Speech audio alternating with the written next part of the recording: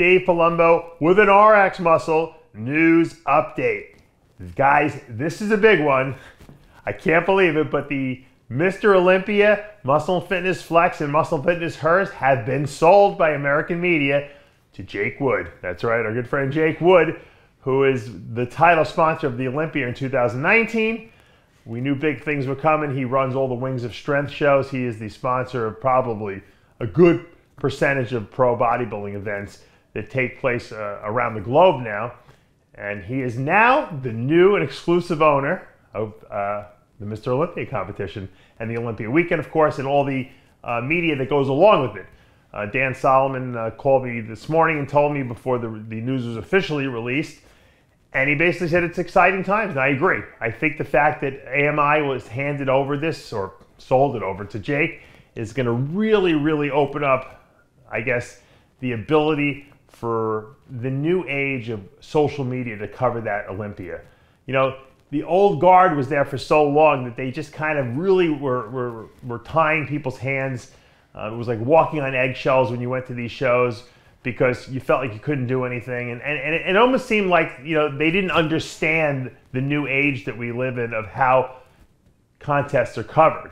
And the lead up to the contest and the, you know, follow up to the contest. And now with Jake Wood there and Dan Solomon in control, I think the sky's the limit, really. And Dan actually signed a 5-year extension contract, so he'll be promoting that show, the Mr. Olympia competition, for the next 5 years. And he is also added the title of president. So I have a feeling, you know, that Dan is going to be integrally related into this whole, I guess you could say, media or social media integration that's going to be going on there. Because let's face it, Muscle and Fitness, you know, has a very, very big social media following. I think they said between Muscle and Fitness Flex and Muscle Fitness Hers, there was something like 17 million followers. So they're going to use those followers as, you know, an ability for sponsors to not only sponsor the Mr. Olympia competition, but to get exposure on their social media outlets, something that was never done before. Plus, I'm pretty sure we're not going to see any more magazines printed, which is,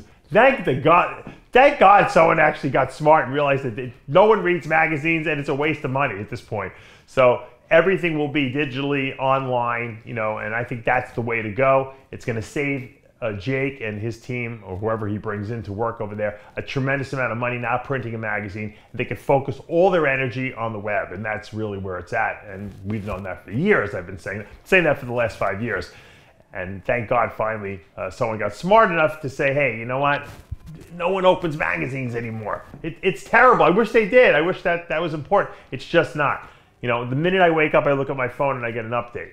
So everyone seems to be on board with this. Jim Mannion was quoted as saying that, you know, he stands by Jake Wood, and he's, you know, very confident that the Mr. Olympia brand will really get pushed to the next level with Jake behind the reins there, and Dan obviously in the driver's seat as well. What that means in terms of prize money and, you know, production value for the Olympia, the sky's the limit. And I'm sure over the next, you know, so many months we'll get Dan on the TV show and he'll give us all his ideas and what they're going to be doing and changing.